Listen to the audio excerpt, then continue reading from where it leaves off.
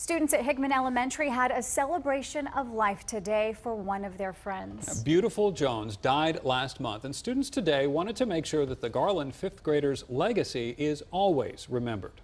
You raise me up. Wearing pink and at times wiping away tears, students and faculty at Hickman Elementary celebrated the life of 10-year-old Beautiful Jones.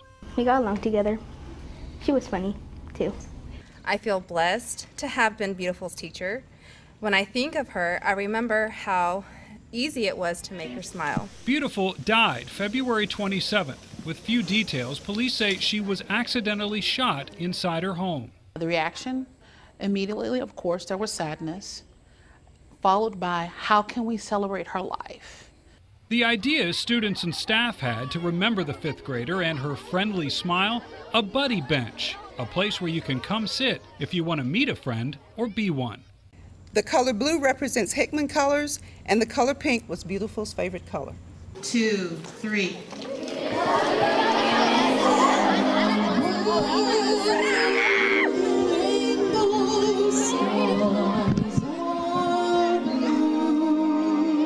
She was just our best friend, and me and 3 other girls, we would always hang out with her. Anytime we had free time or any time to hang out, we would always be together. She knew when to be funny, and she knew when to pay attention, so she was a great student. And the dreams that you dare to dream really do come true.